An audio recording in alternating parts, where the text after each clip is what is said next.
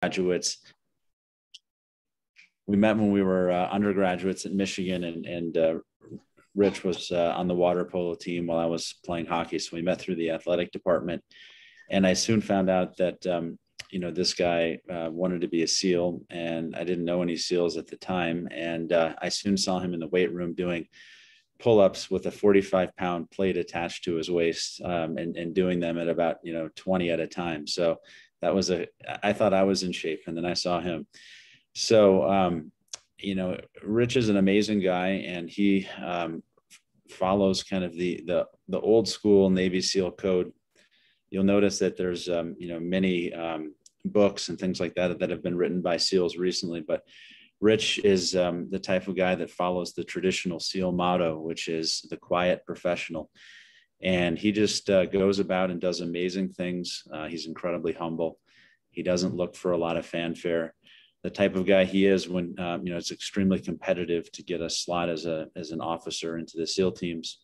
So he learned how to speak Indonesian and a couple of different dialects before, while he was, doing some graduate work at Michigan, waiting to see if he got accepted to the SEAL program.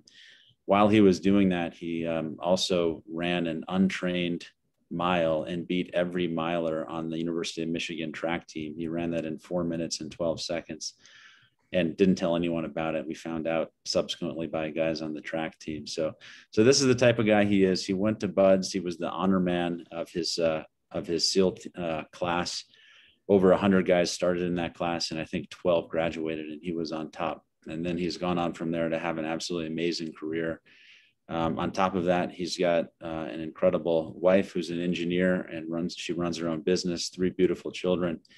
And he's been all over the world in the United States, and he's an incredible example. So Commander Witt, who's also, I should also say, he just was selected as one of the early selectees to make captain. So he'll be Captain Witt soon. So thank you so much for joining us. It's a real honor and privilege to have you here. And thanks for getting up so early for this as well. All right, thanks. I appreciate that. Make me sound like Superman. I really appreciate it. I did want to say thank you to Chris for the introduction. Thank you, Dr. Q, for having me, and the Department of Neurosurgery for inviting me today. Chris and I have been friends for a very long time, and I've definitely leaned on him and probably your organization when I've had some individuals that were injured while we're doing operations. And I've always looked to your organization when I really needed some advice on how to take care of one of my people. So first, I just need to make a disclaimer, just as part of this discussion. Like Chris said, I don't normally speak. We're in the movies a lot and things like that, but normally this isn't something that I would typically do. But I appreciate being invited. So first, a disclaimer, just that the views or opinions I present today are my personal views, and the opinions are my own. They do not represent the views of the Department of Defense or the Navy. Just something I have to say to keep myself out of trouble. So I don't have any slides. I'm just gonna basically discuss how we select our individuals. Like Chris said, it's a highly selective organization, and how we train those individuals, and then how we lead small teams. So like Dr. Q said, I do see potentially a lot of similarities in these two organizations. And I think we can discuss a lot of what those things are. There's probably a lot of things I can talk about, but I'm most interested in talking about the things that you may want to hear about. So I'll leave plenty of time for questions. I'll probably pause halfway through the discussion and see if there's any initial questions, and I kind of adjust my discussion from there. Okay, so I've been thinking a lot about what we should discuss today. And as I said, I think there's a lot of common ground, and I'm happy to potentially speak about some operations that we've conducted or things that you may be interested in. But I think where we can probably share the most is, and where we can have the most rich discussion, would be how we select individuals, how we train those individuals, and how we lead small teams, which is the focus of my discussion. So arguably the SEAL teams are probably one of the most elite and selective organizations in the US and possibly the globe. I think it's pretty similar to your organization and your profession. We've had some truly spectacular mission successes, which I'm sure people have heard about over the last few decades. I probably won't get into too much of that, but needless to say, we're both very elite organizations, and there's a really small group of us. So let me first just start by explaining what naval special warfare is, how we select, how we train and develop our people. So 2022 marks the 35th anniversary of the formation of Special Operations Command, or SOCOM. I'll try not to use too many acronyms, but if I do, please just stop me and ask what they are, as it's always a different language. 2022 also mark the 60th year since the formation of what we call like the modern day SEAL teams. And SEAL is basically an acronym. It stands for sea, air, and land. It just represents the three environments that we typically operate in. But specifically, SEALs are the maritime component of US Special Operations Command. So our primary mission is to be able to operate from a maritime environment. So I would argue that this distinction makes us one of the most versatile forces in the US military, since our operating environment is constantly changing. It's generally cold, it's wet, it's miserable, but it's an environment that we really have to thrive in. And when we're looking for people, we really want to try to select individuals that are able to operate and thrive in that environment. So let me talk a little bit about how we select individuals to be SEALs. First, really want to get into the traits that we're looking for, and then what type of people we're trying to bring into the teams. So we need people that can work really well in small teams, and people that will never quit despite the circumstances that they're put in. We need people that are very comfortable, as I said, in the water, and can deal with high stress environments. People that know how to adapt and innovate in those environments, and no matter what the situation, can always perform.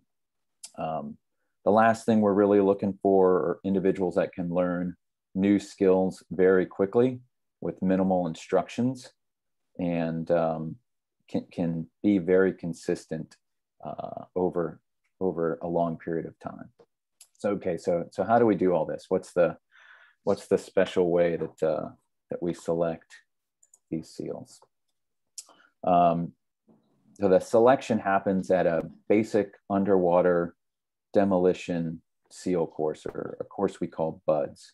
And we run that course 5 times a year here in San Diego, which is where I'm talking from today.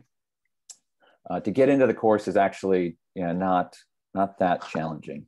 We have some fairly basic standards that I think most people could probably achieve. So to get into BUDS, or basic SEAL training, you have to pass a basic physical screening test, which includes a 500-yard swim in under 12 and a half minutes, do 50 push-ups in 2 minutes, 50 sit-ups in 2 minutes, 10 consecutive pull-ups in 2 minutes, and run a 1.5 miles in under 10 and a half minutes.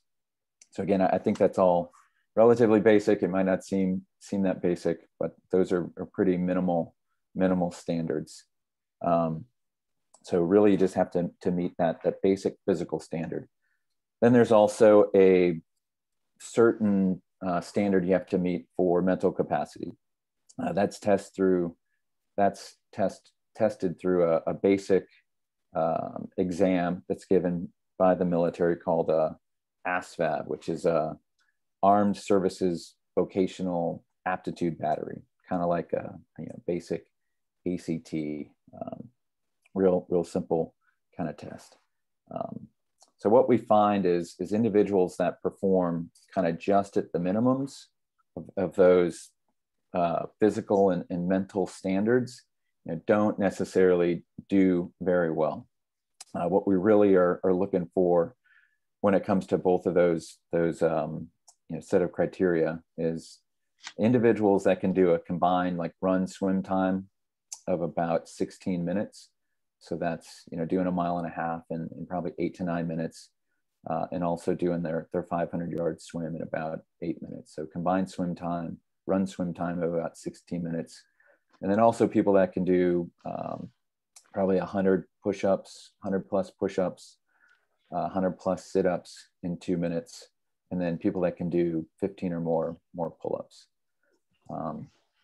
But still, despite all that, we have about only 20 to 25% of the individuals that start training actually make it through the course.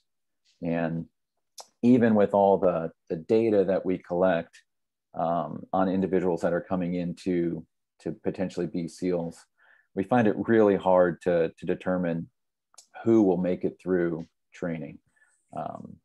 By looking at the initial data, we can do a pretty good job of figuring out who will not make it through, but we really haven't quite figured out who are the people that will make it all the way through the training program. And I'll talk a little bit about that further on in the discussion. Okay, so our course, our basic SEAL selection course is broken into 3 phases. I'm going to talk about what each of those phases is and how each of those phases kind of help us determine the individuals that we're looking for. Like Dr. Fox said, we start with about 1,000 candidates every year. We run 5 courses a year. So about 200, 250 people start a course, each one of those courses. And we're typically having about 45 to 50 people graduate from that course to get the 200, 250 people we're looking for. Like Chris said, my particular class started with a little over 100 individuals, and we had a little over 15 people graduate that course. So just talking about the first phase of training, like I said, we'll have first phase, second phase, and third phase. So the first phase of training is about 7 or 8 weeks long, and the training culminates in the 3rd or 4th week with what we call Hell Week. It's a week that's extremely physically and mentally challenging. During this week, each candidate may sleep about 4 to 6 hours in total. So I know as doctors, you're probably used to lots of sleep deprivation and having to function without having slept a lot. I hope it's not, only 4 to 6 hours of sleep in a 5 or 6 day total, but that is how we kind of stress our element out in that week we call Hell Week. So we made this phase so difficult for 2 primary reasons. One is that it's so hard. I'd say no individual complete the week without being able to work well in a team. Individuals that don't get along with others or can't contribute to the group basically will get singled out at some point during that week and will not make it through the week on their own. So because the week itself is so challenging, they have to learn to work well together in a small team. We'll put the group together with about 6 or 7 people. We call it a boat crew. And that boat crew has to be able to work together to get through that week. During that week, we basically push people to their physical and mental limits. We do that, by just repetitive physical evolutions, like we said, with no real rest. We also stress these candidates primarily by also making them extremely cold. So here, the training is here in San Diego, and as people that have been in San Diego or on the west coast of California, the ocean temperature here is about 60 degrees. So we have the candidates in the water quite a bit during that week of training. We generally try to keep their core body temperature during that week around 95 degrees. We have basically a few different ways of measuring that. What we found is 95 is a good temperature where an individual can still function, but they're extremely uncomfortable. So at a sustained 95-degree core body temperature, an individual really doesn't want to do much of anything when they're cold. So we'll continue to ask them to perform, and individuals that can't perform, they can basically quit whenever they want. It's a completely voluntary program. So once someone's that cold for that long, they will definitely want to not continue the program. So the individuals that we see that make it through that week understand that what they're sacrificing during that week is going to pay off in the long run, and they can learn how to deal with that stress during that week. During that week, we lose about 70% of the people that start. So a lot of attrition happens during that week. And what we end up on the other side of that week is people that know how to deal with stress, and people that we are absolutely sure will not quit. Because if they didn't quit during that week, then they're probably not going to quit further on in the training pipeline. So once they finish that first phase of training, they go to the second phase of training, which the first phase was primarily geared to find out two things. Like I said, how bad they want to be there, and how well they can work together in a small team. In the second phase of training, we do a lot of diving. So again, we're still in the water, but we're talking about combat diving, learning how to dive in a pool, and then learning how to dive in the ocean. So this phase of training really narrows in on individual performance. So the culminating event in the second phase of training is an evolution called pool competency or pool comp. This is where we get really a chance to make sure that these individuals are comfortable in the water. We do this pool comp, and it's a test that lasts about 20 minutes, where a candidate is in a pool that's about 10 to 15 feet deep, and they have all their scuba equipment on, and they'll be crawling on the bottom of the pool. And then there'll be an instructor, a SEAL already, that'll be hovering over the top of them as they're crawling on the bottom of the pool. And they'll basically dive down and harass them throughout the 20 minutes. We really want to see how that candidate can deal with that harassment and then do problem solving under stress, underwater. So each candidate's given really 4 problems in the water that they have to solve over that 20-minute period. The first problem involves, like I said, an instructor diving down, usually ripping an individual's fins and mask off. And then the candidate has 2 hoses that they're breathing out of. One's an inhalation hose and one's an exhalation hose. So the first problem usually involves instructor diving down and tying up that person's exhalation hose. So a person can still get air, but they're having problems breathing out. So they have to be able to untie that knot that's tied in their hose, get all their equipment back on, and then start crawling on the bottom again. Then an instructor will dive back down, and typically the second problem ties up their inhalation hose. So now they have no air to breathe underwater, and they have to problem solve, untie their hose, get it all working again, and then start crawling on the bottom. The third problem really involves tying both hoses together. So now you can't breathe in and you can't breathe out. You have to untie both the hoses, while you're holding your breath, and get your equipment to work again, and then start crawling on the bottom again. The final problem, really, we try to determine that they realize that there's a problem that's just too hard for them to solve, and they have to leave their equipment then on the bottom. So we call that the whammy problem or the whammy knot. Instructor will come down and yank your hoses, tie them up into some impossible knot. And then as a student, you have to be able to maintain your calm, holding your breath, realize that this is a problem you can't solve, and then take all your equipment off, put it on the bottom of the pool deck, and then request permission from your instructor to surface. Get permission from your instructor at that point, and then surface by leaving your gear at the bottom.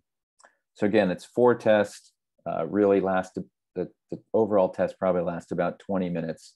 And we really are hoping to just get out of that 20-minute test a really good understanding that this individual can operate very confidently under the water. So that's the first phase of training, is really more of a team selection event. And the second phase of training really lets us hone in on the individual and make sure that they can perform well individually under stress, and then be able to continue to function. So hopefully an individual can hold their breath for no longer than a minute typically to solve that problem, but it could be a minute, minute and a half or longer. All right, so the third phase of training, we've gone through the first phase, second phase, now the third phase of training. In the second phase, we'll typically lose about 10 to 15% of the individuals that start.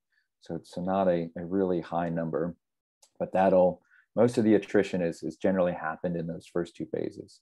Then we get to the third phase of training, which is called the demolition weapons and tactics phase. This phase, we don't normally lose a lot of people from the training, but the people that we do lose, it's usually for some safety violation. So in this third phase of training, what we're really looking for is how quickly someone can learn a new skill. So a lot of people come into this phase of training and they may not have learned how to shoot a pistol or to shoot a rifle or to work with demolition. So we're teaching them really quickly, and we want to see that they can pick up a skill that we're teaching them in just a few days, and then test out of that skill at a basic or advanced level. So we may teach them how to shoot a pistol in 2 to 3 days, and then at the 4th or 5th day, they have to be able to test out as a basic marksman. Same thing for a rifle. Teach them how to shoot a rifle, and then on the 3rd or 4th day, after being taught for a day or two, how to test out as a basic marksman or even an expert pistol shooter or expert rifle. The other thing that we'll also teach them is how to work with basic explosives. Most people haven't done any of that type of work, so we'll teach them very quickly how to do that, over the course of 2 to 3 days, and then we'll have them run, basic demolition. And we want to make sure that they have been able to pick up that skill very quickly, and they can perform extremely safely, following all the guidelines that we've laid out for safety. In that phase of training, again, I'll go back to how we really stress them out. The first 2 phases, it was mostly through cold water that we were stressing the individuals. And the third phase, we do a lot of sleep deprivation, where they're just not sleeping a lot, maybe 3 to 4 hours a night, at most maybe 5 for weeks at a time.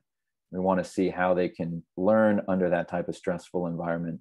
And this is where I'd say we probably have some similarities with potentially how you're trained. When you're going through residency and you're not sleeping a whole lot and you're trying to learn and pick up new skills, it's not the ideal learning environment necessarily, but it does give us the opportunity to really put them under stress and to see how quickly they can learn.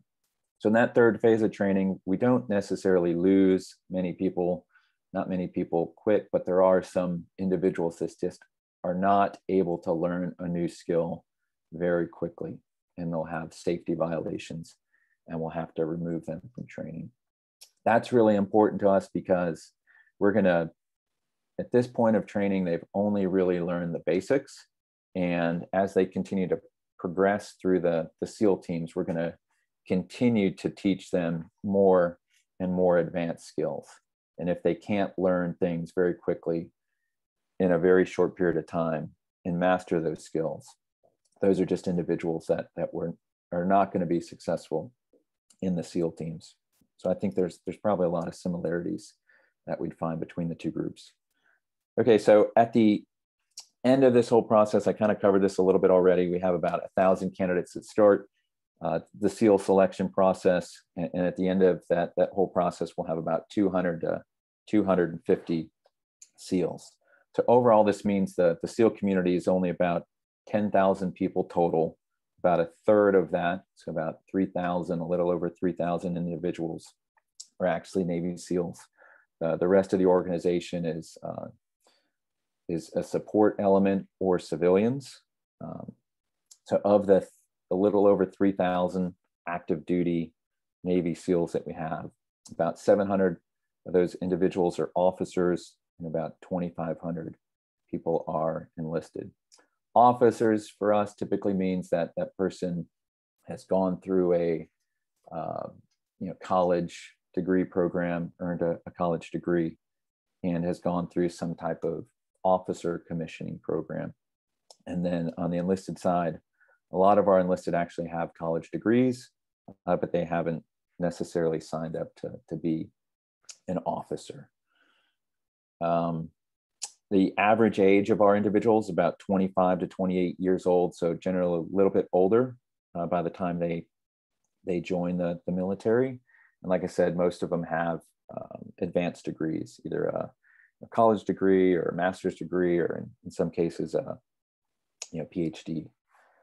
The overall training pipeline, each of those phases that I mentioned previously is about 7 to 8 weeks long, but that's just the basic training course. So overall, that's about a 6-month course. Then an individual will go to an advanced training course, which is another 6 to 8 months. And then from there, they'll get assigned to a SEAL team where they'll do about 18 to 24 months of additional training before they ever conduct their first set of operations. So we're looking at 3 to 4 years of training, possibly before an individual will actually conduct their first set of operations, which again, I think there's probably a lot of similarities with how you train individuals before they're ready to start some of their first surgeries. All right, so I just want to cover a few general lessons learned here about some of the individuals that come into training, and then I'll tell a few quick stories, and then I'm open to any questions. Like I said, we can't predict who will make it through. We've really been trying to figure that one out, because if we could go out and screen individuals right off the bat and pick out the ones that are going to be SEALs, we would save a lot of money and save a lot of time and be a pretty awesome selection process there. But what we can do is we can determine who will not make it through training. So we have individuals that come in to be SEALs, and we've had gold medalists, Olympians, college athletes, triathletes, wrestlers, water polo players. We just can't predict which of those individuals will make it through. But what we do find is there's kind of at least 2 traits that I would say kind of shine through for individuals that'll be successful. The first one is individuals that have had some type of challenging background and have been able to deal with that adversity in their background and somehow be successful.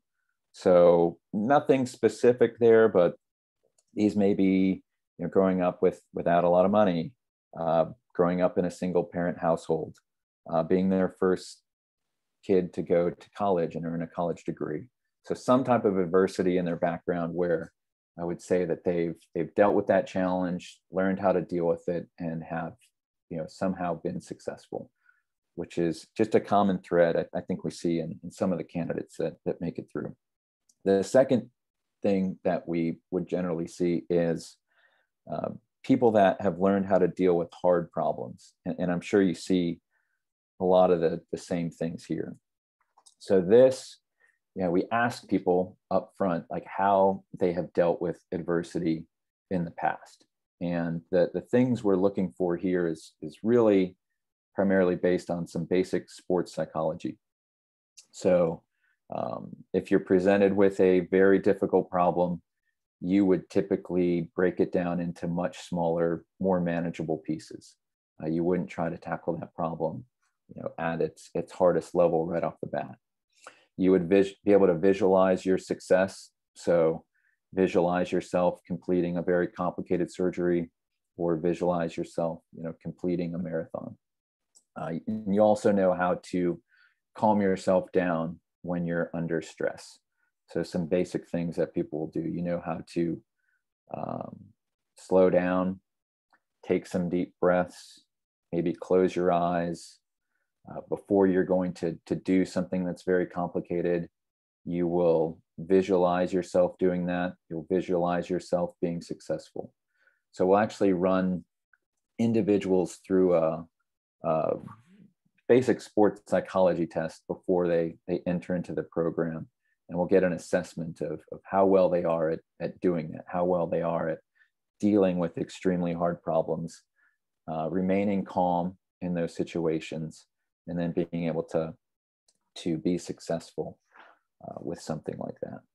So some of this is just based on some sports psychology. So anyone that's in the group that's trained for a marathon or done anything that's really difficult, a marathon is a good example. Like, you're not going to start your training by running 18 to 20 miles right off the bat. You're going to first develop a training program.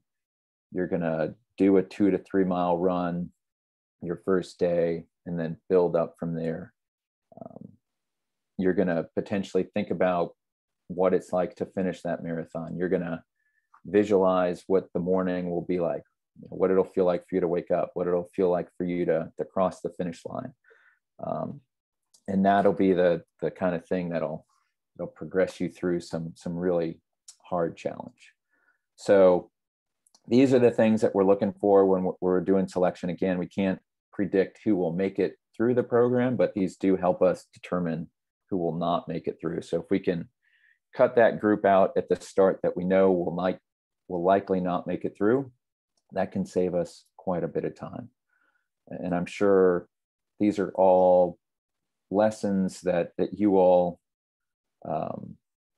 have in your background when you're dealing with a really complicated surgery, or how do you train an individual to work through a really challenging problem. The other thing, the last thing I want to talk about is just how we lead in small teams. Our working environment can be very stressful at times. It can be very loud. There could be explosions or bullets flying.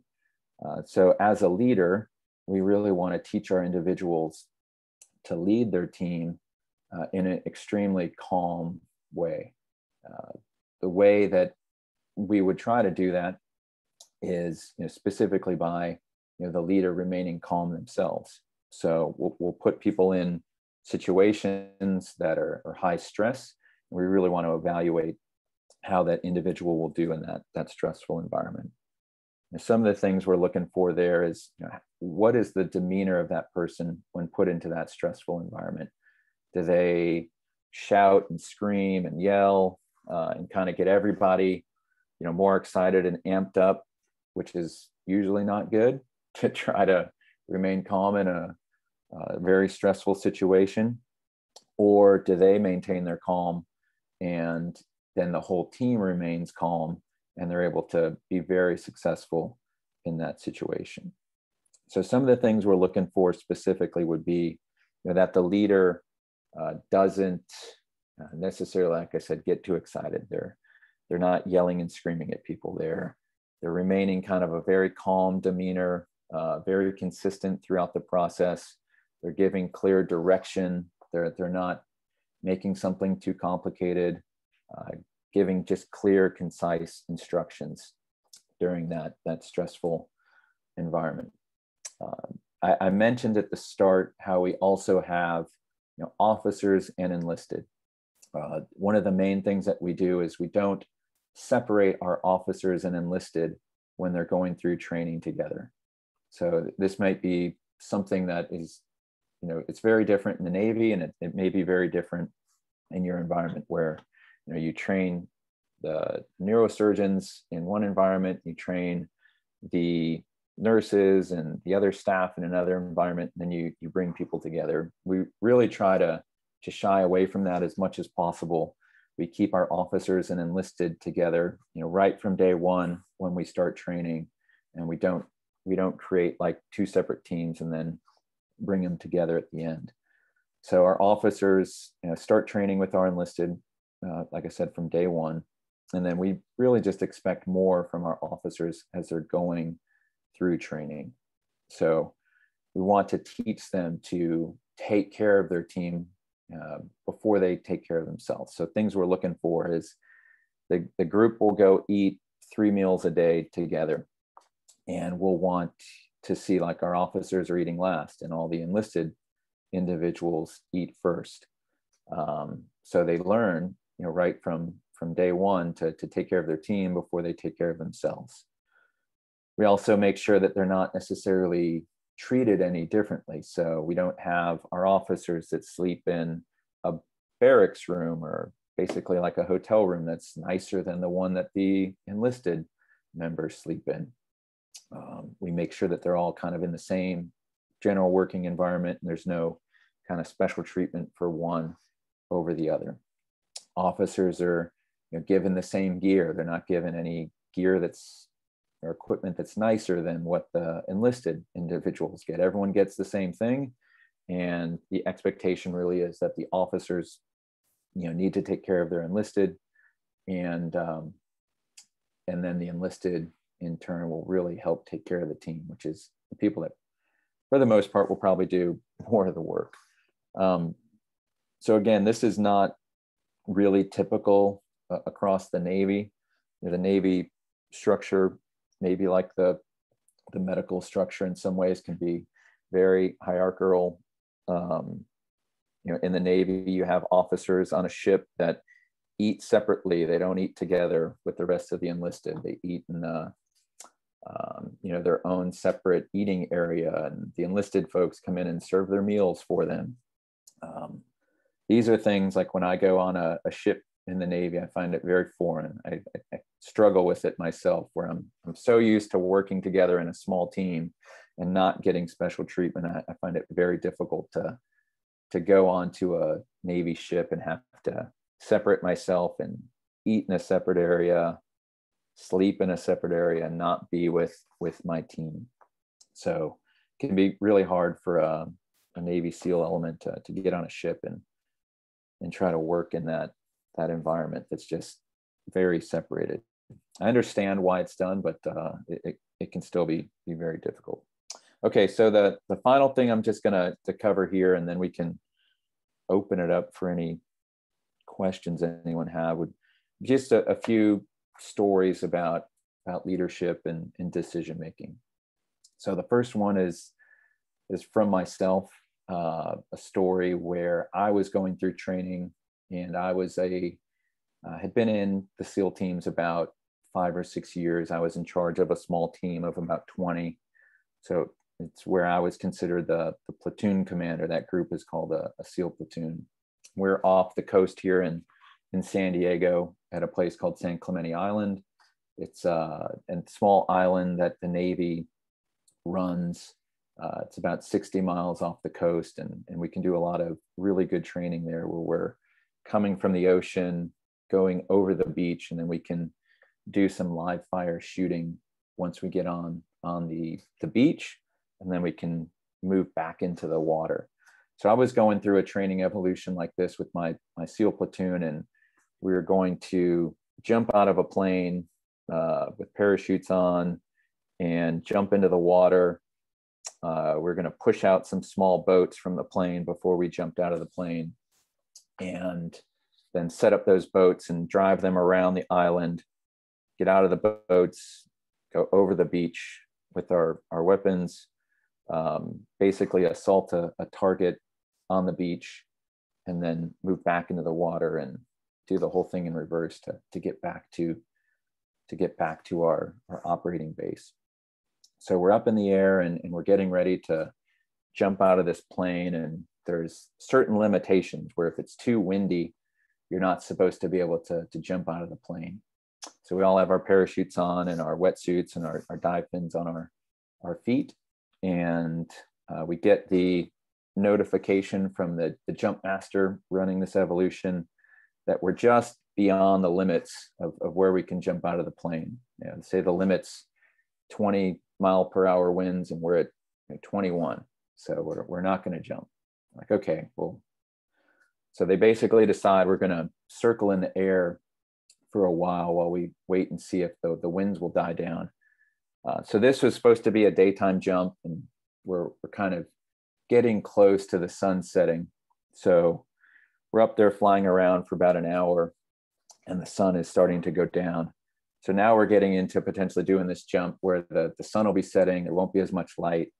And we get the notification from the jump master at this time that we're right at 19.5 miles per hour to do this jump. So right at the limit. So they decide we're gonna do the jump and we're gonna start this training evolution. So we jump out of the plane right at the limitation, the highest limitation we can to do this training evolution. And to no one's surprise, like everyone gets scattered out over the water. I almost had 2 individuals from my group of 20 nearly drowned, which was not good, obviously. And there was a new person that was running the drop zone, so down in boats. So I get down now as the leader, and I asked this person, like, hey, do you have a good head count of where all my people are? And he has no idea. He's trying to actually collect our parachutes, which are really expensive. But as anyone knows, like, I could care less about the parachutes. I'm more concerned about my people and do you have accountability of all those people? So at this point, I basically take charge of the situation. As soon as I get out of the water, I'm like, all right, forget about the parachutes. I really don't care about the parachutes. I need a good head count of all my individuals. So we're able to find everyone. It takes about an hour. Like I said, the sun's going down. We're all really cold and wet and miserable, like I said. But now we have about a 3-hour boat ride through now what's really high wind area. So if you've been in high winds, 20 miles per hour or more over the water, you realize there's high waves, and boats don't do well in high waves. So if you've been to any amusement parks, like in Disney World down there, and those boat rides where like it's a tidal wave coming over you every time, that was pretty much our 3-hour boat ride around the island. So individuals are just holding on to the boat for kind of dear life for 3 hours as we're taking this boat ride around the island. We finally get to our training site, and we have to go over the beach. And I think at this point, everyone just wants to be done with this evolution. We feel like we're ready to just get this thing completed. So the boats typically drop us off about maybe 1,000 meters off the beach. Where in this case, we asked the boats, basically the boat drivers really kind of decided they were just going to take us as close into the beach as they possibly could and then drop us off. Well, they ended up getting so close that the boat almost got picked up by a wave and like pushed into the shore. And it's right at the time where we were getting out of the boat. And, myself as the leader, what I learned that night is, despite how tired we were, how miserable we were, I couldn't kind of cede my leadership up to other individuals, which is what I basically did. And I let those boats get way too close. A boat almost got picked up and dropped on the beach, which would have probably landed on a few of my guys that were getting out of the boat at the time. Thankfully, that didn't happen.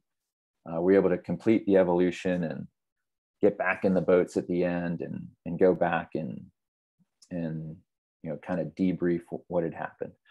So for myself as a leader, I made a bunch of mistakes that night, but I had a senior officer and senior enlisted guy really kind of get on my case at the end of that evolution and kind of tell me where I'd made mistakes. And really, it's probably learned more from that single evolution with all the mistakes that I made, and realized that I should never make those mistakes again, and how to not give up leadership at critical points, despite how tired or hungry or miserable I was. So definitely humbling in that event, and then how to just learn from my mistakes.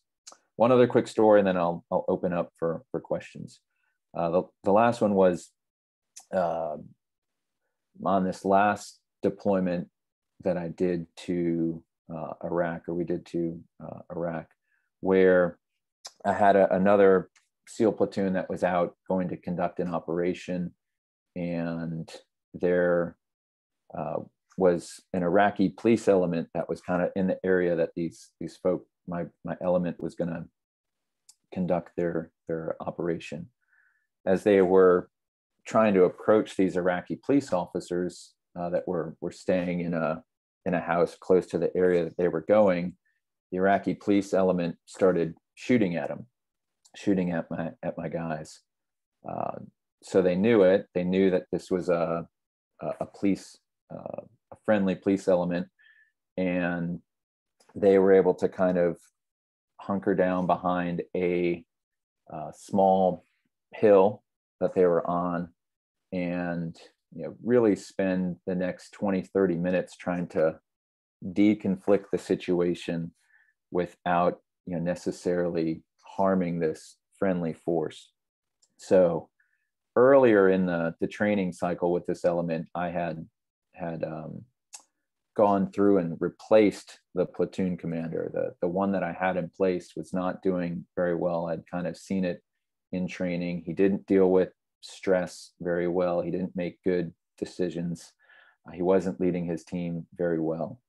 So I'd actually replaced the leader and removed him and replaced him with another guy that I knew had been made good decisions and was a good leader.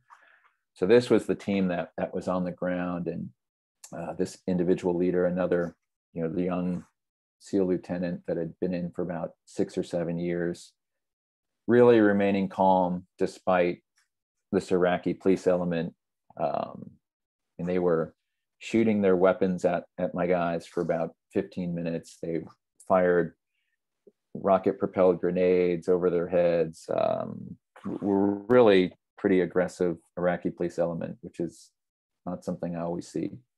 But my guys did a great job. They remained calm throughout the whole evolution. They were problem solving as they were going through the night. As a leader, I wasn't on the ground with them. I was actually observing this one from what we call a joint operations center, or JOC, from a distance away from where they were conducting the operation. And as a leader, I had to trust that individual that was on the ground now making these decisions, to make the right decisions. And I think there's definitely a point where, as a leader that's observing this, I want to step in and kind of take charge and start running the situation. But at this point, my role was to really support that element that was on the ground and to try to figure out what support he needed and how to help them work through it, not to try to take charge of the scenario. And, really from a room several, miles away to try to understand what was going on the ground and start making decisions for this individual. So we're able to work through that together. The kind of end of this story is, no one on either side was hurt really badly. We did have one of our interpreters that was shot, but it didn't end up being too bad. We were able to bring in a helicopter with medical capability, remove him, get him back to higher level of care, and then actually continue and complete the mission after deconflicting the situation. But I think the lessons learned here is, having the right leadership in place, that element remaining calm, problem solving, giving clear and concise directions throughout the whole evolution, and then letting the leader on the ground make those decisions, not myself as the person in charge of the SEAL team at the time, trying to take charge of the situation too much, support the team that's actually conducting the operation, and not take away too much from that person on the ground that's conducting this particular operation. Okay, so that kind of just completes my planned discussion points. Again, stressing how we select individuals, how we kind of train those individuals, and then some points on leadership. So I'll stop there and open it up for questions, or send it back to Chris or Dr. Q. Rich, that was amazing. I mean, really incredible talk. Thank you so much. And I mean, you and I have obviously spoken a lot about these things in the past. So I have many questions I could ask, but I'm going to defer to a couple of other folks who have reached out to me and also in the chat who have some. But I see so many parallels, in terms of your journey and learning and then becoming the teacher, and that happens for many of us in neurosurgery. And I just really appreciate your perspective on this. But Paola, you have you were one of the first to message me, so you want to ask Commander Witt your question? Sure. Good morning, Commander Witt. Thank you very much. It was very interesting listening on your journey and how you train other SEALs. I have one question. How do you develop this mental toughness that is necessary during training, and how do you keep it long term? And as a follow-up question for Dr. Fox, do you think military training resembles neurosurgical training? And if so, how? And how being in the military makes you a better surgeon? Thank you. All right, I'll go first. So I think it was, how do you develop this mental toughness, and then how do you maintain it long term? So the mental toughness aspect of it, I think that the main thing we see there is the people that end up making it through training are extremely mentally tough. So like I said in the first part of the discussion is, we make training so hard physically, but what we're really testing is people's ability to be mentally tough. So example there is, like, we could talk about how many miles we run in training and how long we can hold our breath and all these things that just seem physically nearly impossible. But really the main thing that we're looking for, despite all the amazing things that we put people through, is really how people think through those problems. Like, how are you able to use the 12 inches above your neck to solve a problem, despite trying to muscle your way through something. So an example I would have there is, we talked about the pool competency, and it can be a very stressful evolution. For myself personally, I was Chris had said, a water polo player and a runner. So I was, as a water polo player, very used to holding my breath and being grabbed underwater and things like that. But as you're doing this pool competency, you're getting harassed and twisted around, and it's very stressful. One thing I learned there was how to, try to keep track of time. So I tried to know how long I could hold my breath, and tried to think of a way to kind of keep track of how long I've been underwater without any air. So in that situation for myself, as a way to develop my mental toughness is like, as I was getting jostled around, I was trying to like feel like what my heart rate was, like what my heartbeat was. And I could have that consistent heart rate. I could feel it as I was underwater. And that kind of helped me keep track of time. Like hopefully my heart rate wasn't getting too high. And, you know, I could feel like, okay, you know, there's 10 beats, there's 20 beats, there's 30 beats. And that kind of relates to time, instead of getting too focused on, oh man, how long have I been underwater now? And I'm getting super stressed out. Really just trying to solve the problem. I need to hold my breath for a certain amount of time. I need to solve this problem. And then I need to move on. How do we maintain that long term? I think the way we do that is we consistently test people. Like there's never a time where we're not continually pushing people, teaching them new things, and putting them under pressure. We as an organization kind of have, you know, fairly unlimited resources, I'm sure, kind of like the Mayo Clinic, and we have no limitations on how much we can train. We have very few limitations on the amount of ammunition we have or training sites and things like that. So we put a lot of focus on how we train people. We put some of our best people into an organization that runs our training, and then we consistently push the team and test them. So I think that allows us to maintain that mental toughness over time. It's not like you've made it, you're a SEAL now, you went through the first 3 years of training and you're good and you're never going to be tested again. Like every day is a selection day, and every day you're going to get tested to see how you perform. All right, I'll turn it over to Chris to answer his portion. Yeah, that's a great question, and it's a great answer too. I see, again, many parallels. I think for me, mental toughness is developed through repetition, and I think, you know, Rich and I both learned that early on in the athletic department at Michigan, and there was a lot of repetition and a lot of frequent exposure to stressful situations, and you just become more comfortable in that, and that's really a mainstay of neurosurgical training, right? I mean, you're under stress for 7 years, and it's a different type of stress. I was having a conversation with someone in the chat thread.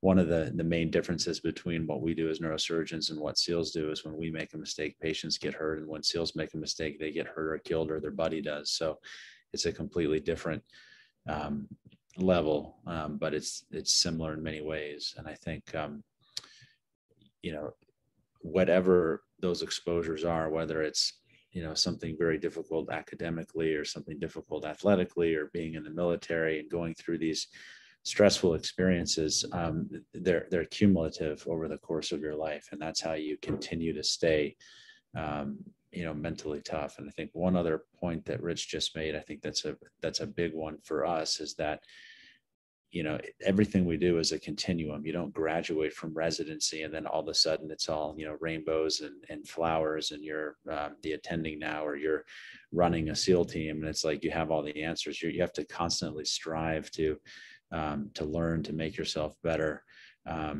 You know, I was talking with our residents recently, and did the same at UF, and everyone wants to know, is residency, is it harder or easier after residency? Personally, I think it's harder. Some things are easier, but many things are harder. And you know, so as you go on, it's this continuum of experiences that lead to that kind of mental toughness. It's a great question. Ricardo, you had a question too. Why don't you go ahead and ask? Sure. Thank you very much. First of all, thank you for your service, and thank you for the talk today. It was amazing insight.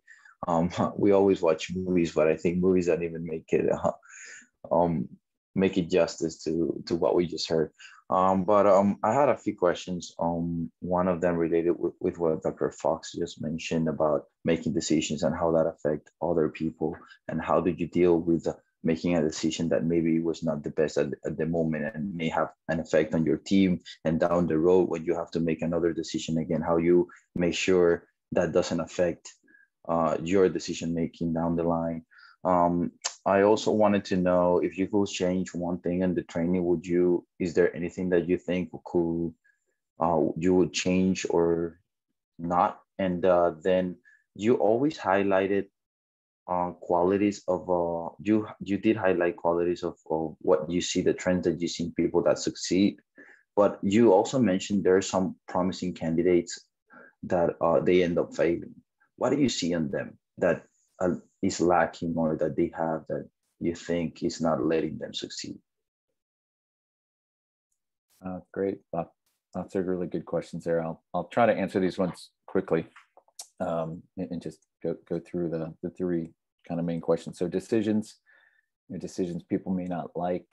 I think what I try to do here, and what we try to do here is really to be as open and kind of a flat organization as possible, so people understand why we're making those decisions. There's definitely going to be lots of things that a team is not going to necessarily be happy about, but I think the best thing we can do there is make sure people understand why we're making a decision, and even if they don't agree with it, they have as much of an understanding about why we're making it, and at least that can help them if they don't agree with it.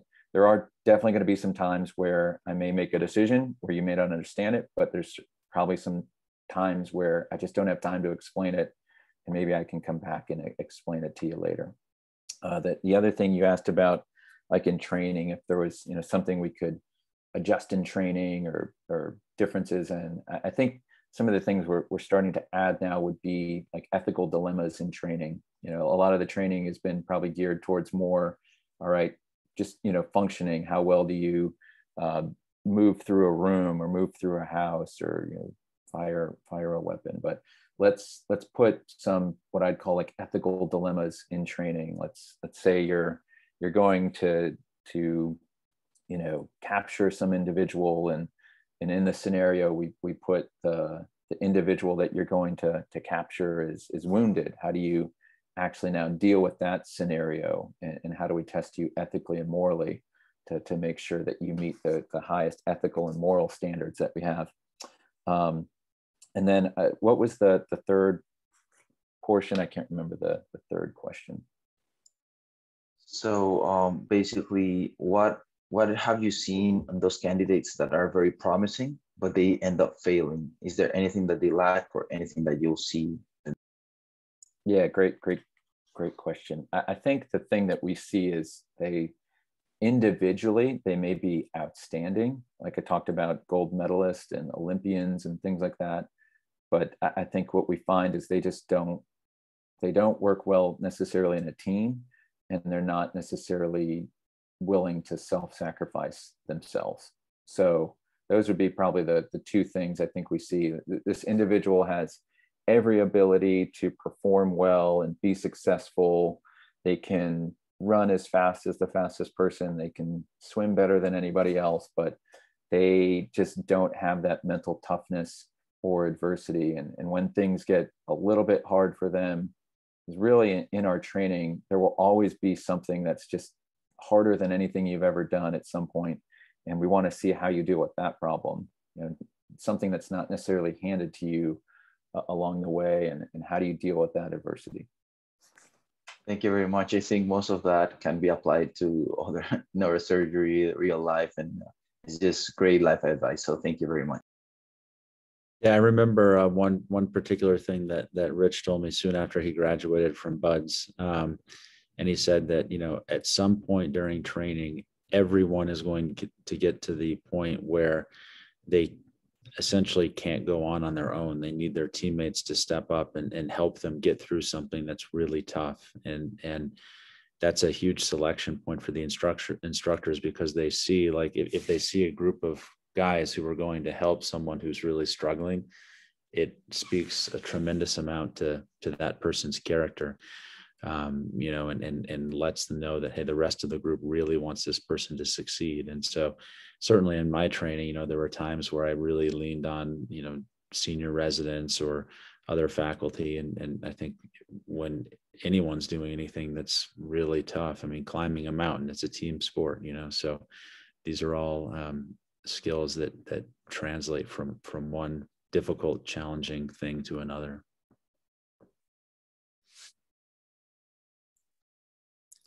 Well, does anyone else have any other questions? Anyone else want to bring anything up out there? Oh, let's see. We have one from Mike Pullen. Let's see. Mike says, how do you learn to not accept failure and to kill the quit? Is this something you feel is innate or built over time? That's a great question. Yeah, I think there might have been another question in there too about simulation type training. So I'll just kind of answer both of those. So really, like, how do you kill the quit? I think in this case, like I was a SEAL instructor for 2 years. I was in charge of kind of that third phase of training for a while. And I ran several of the Hell Weeks as a shift OIC, which is a person that's in charge of like an 8-hour block of training over a 24-hour period. And like I said, people can quit at any time if they want in training. One night I had, I think what people consider like the hardest part of SEAL training. It's actually won't seem like the hardest thing, but we start Hell Week on Sunday night typically. So a group of individuals will be all in a tent and they'll be, kind of hanging out, and then we'll start Hell Week by shooting blank weapons around them, making it super chaotic. So that first night is really, really chaotic. Like I said, we're almost trying to get people to quit. So they go through the first night of training. A lot of people quit, and they get into Monday, sunrise. The sun's coming up. It's a new day. Everyone's, motivated, and they go through that whole day, Monday, and then, nightfall comes, and we let individuals eat 4 meals a day. So we don't constrain any amount of food that they eat. So Monday night dinner, they sit down for an hour and they're warm. They're in a room eating, very comfortable. You may be surprised, but the time we see the most people quit is at the end of that dinner. It's the time where you would think that they are the most comfortable. They've just eaten. They are warm. They're not wet. But when people come out of that dinner, mentally, they are thinking about how hard that next night is going to be. We talked about how hard that first night was, and they get inside their own head and start already thinking about they're not going to make it through that next night. And we get more people quit at the end of dinner before we've done anything than almost any other time during Hell Week. And it's a completely mental aspect of the selection process. So to answer your question about quitting, honestly, I don't try to stop people from quitting most of the time. I want to see them quit to some degree. Like I don't want the individuals that'll be there that aren't going to be able to deal with how hard it is. I do have to balance that a little bit sometimes as an instructor. As I was talking about, we've had, once they see one person quit, they start to doubt themselves, and they will sometimes see like lots of people quit that really have no reason to quit. Like they're all perfectly capable of making it through the training. But I have seen like once one person quits, the next person quits, the next person quits. So all I can really do at that point as an instructor is kind of back off a little bit, try to let the class recover itself, build its confidence back up before we kind of put stress on them again. And then I think the second part is, how do you defeat the quit kind of, or build that up over time? And again, I think it's just pushing people to their limits and beyond a little bit, and then kind of backing off, and then pushing them again to their limits over time, and then backing off. And we just kind of repetitively do that so we can kind of build them up and build their confidence up. The other thing just about, realistic training, that is something that we stress as much as possible. We do a lot of training and we try to make it as realistic as possible. That just allows people to push themselves as hard as they can in training. And so when they get to a real life situation, they've already kind of gone through something as close to real as possible. So they're not surprised when they're in that situation. Carlos, I think you have your hand up. Do you have a question? Yeah. Do you think that there is a stereotype when people can quit, or is actually really random? Physical or mental stereotype? Yeah, I don't know if there's any stereotypes. Like, do you mean like for how people quit, or for example, when you see quit? someone, you said like, oh, he's gonna quit? I don't know if there's a stereotype. I think what we find is the people that sometimes you'll find people that you think there's no way that they should quit. Like I said, it could be an Olympic athlete or you know, a world-class wrestler or triathlete, and for some reason that person just gets on their brain that they're not going to make it, and they get that doubt in their head. So I typically tell candidates that are starting training, you know, 3 basic things. You know, 1, you never think about quitting. Like, always think about you're going to be successful. Once you kind of get that quit on your brain, it gets into your head mentally, and I find that those individuals just are not successful. So never think about quitting. Like, always think about yourself being successful.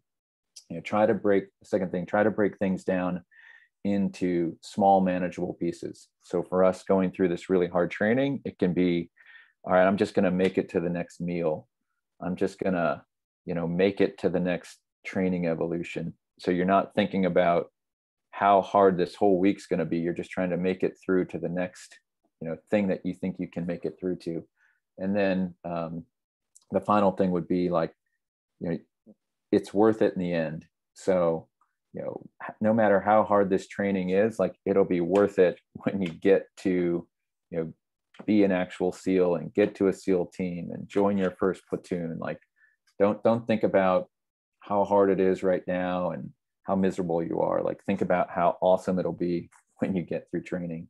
So yeah, stereotypes are hard because we never know who's actually going to make it through. So it can be surprising sometimes when someone quits.